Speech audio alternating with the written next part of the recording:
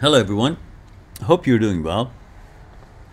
Often I receive emails every day, lots of emails, and many of them is about a young man, boy, says that I can't get her out of my mind. I can't stop thinking about her. I don't know what to do.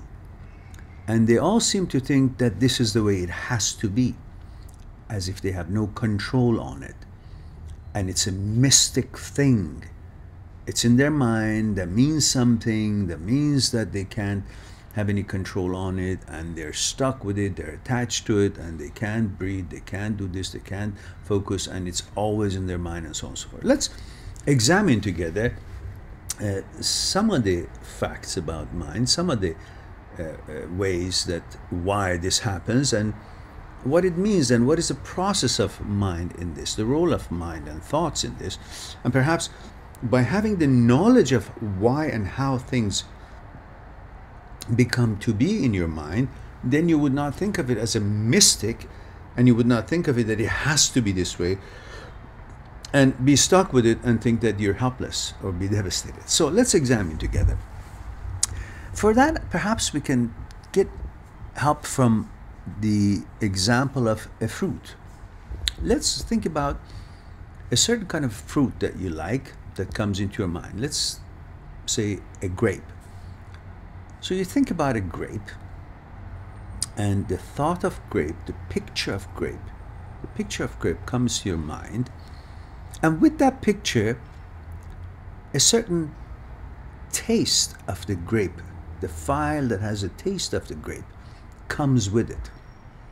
So now you have the picture, and with it, you got more than what you bargained for. There's another file comes in which stimulates and turns that sensation of the taste of the grape and turns it into an emotional reaction. So now you're not reacting to the picture of the grape, you're now reacting to the sensation that the taste of that grape, that fruit, created in your mouth, and you're reacting to it with a certain emotion. Now, before we go to the next step of what happens here, let's go to the example in your cases, that when you see a girl from the distance, or somewhere in the movies or in person, and you get infatuated with her, you find her beautiful, her smile or interest, or something about her that you like, which is the way we are all programmed. We're all programmed in our genes. We have a program for procreation.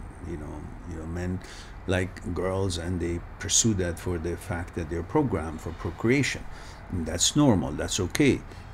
It's wonderful to like a girl, be interested, and in a respectful manner. You see, because if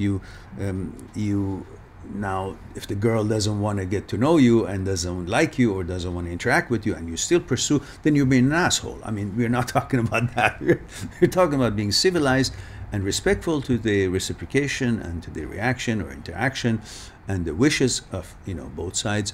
And that's the scenario we're talking about. So having said that, if you like a certain girl and then you can't get her out of your mind, it's again because with that identification, with that interest in that girl, and that it seems beautiful to you, because every girl is beautiful, but depending on your taste.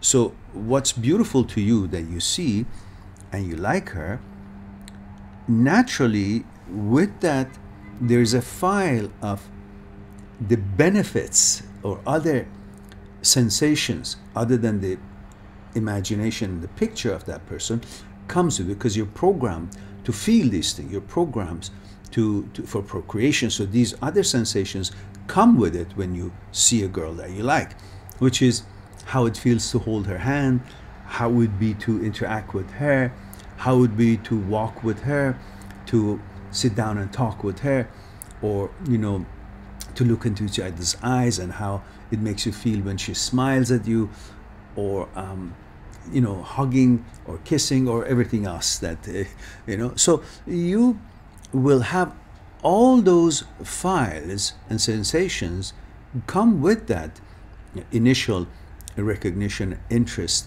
in that girl.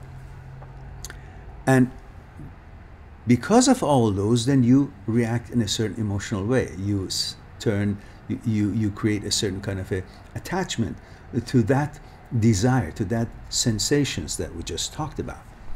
Now, getting back to the grape, so when you have all those tasteful sensations of the grape in your mouth, then now you crave for it. You want to turn that experience, that files, emotional files and emotional reaction, you now want to turn it into actuality, to the physical actuality of having a grape and then experiencing all that. Now, same thing when you like the girl and you imagine or experience all those emotions and reacted emotionally in that, when you remember the picture of the girl or remember the girl that you met or you want to meet, then those emotional reactions will encourage you to want to turn it into actuality, into reality, and to turn it into a physical reality. And that is where you actually get attached, because now you have created a possibility, the idea of having a physical reality to this whole infatuation and the emotional reaction. And so what do you do in that case to get the grape out of your mind? Well, the easiest way would be to focus on other types of fruits that are in the fruit bowl, in the setting, in the plate.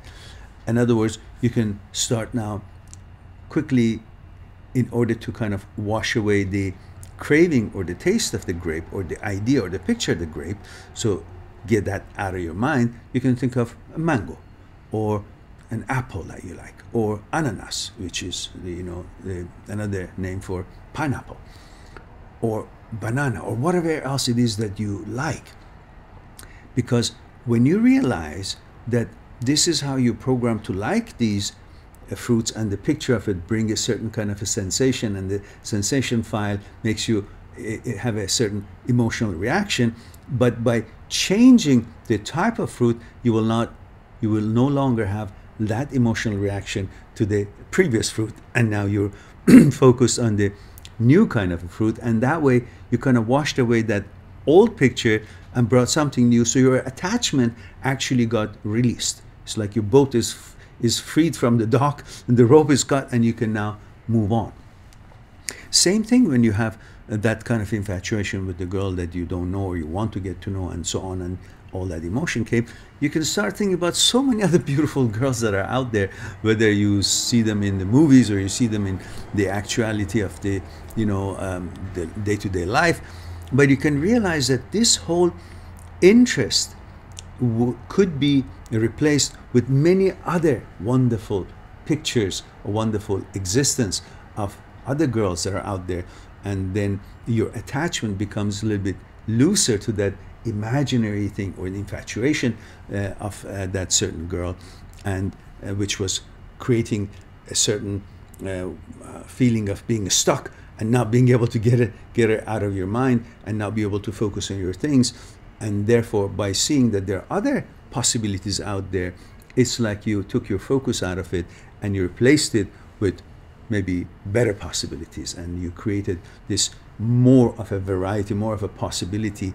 And when you understand this is the process of your mind that creates this craving, and then now you want to turn it into actuality, so now because it hasn't now turned into physical actuality, you're stuck on it. But once you move on and again take it to a different kind of possibilities that is out there, it doesn't have to be this particular one to be turned into physical actuality. It's just an idea. Then you understand how your mind, the process of it work, and then you're not thinking that this is a mystical way. It has to be this way. I have to feel this way, and I got to be stuck with it. I have no control of it. But you understand the process of it is what happens and why it happens. The whole events of it in your head, then you understand that it's not mystic. You can't be in control. You can't replace it with another fruit, so to speak. And then you will know that it doesn't have to be. You don't have to be stuck or feeling helpless or devastated.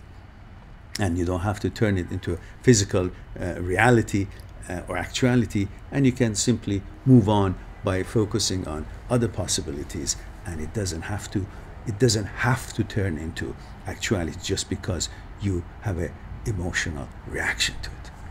So once we think that way and understand the knowledge of it, and then have an idea why and how these feelings are created in you, then you will not be so feeling that this is a divine happening, and that you can simply understand it and then move on and attend to your day-to-day life and other stuff, until it naturally somehow, some relationship to your liking comes to be of an actuality. Something for you to think about, and hope you enjoyed it, and we'll talk about something else soon. Have a nice day. Talk to you later.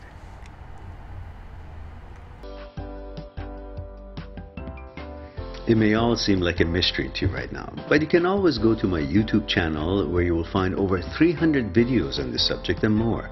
You can find out exactly why you feel the way you do and why your thoughts are the way they're reacting, and the role of your psyche in all this. Plus, how to feel good again, become strong, and get your confidence back and ready to move on. And more importantly, how to move on. And you will certainly be fine once you know how your mind works, dear. If you still needed to talk to me one-on-one, that's always possible through my site, mindthatseekstruth.com. There you can book a Skype consultation time for us, and we can chat about what's concerning you. This is what I do with all people who need it from all around the world.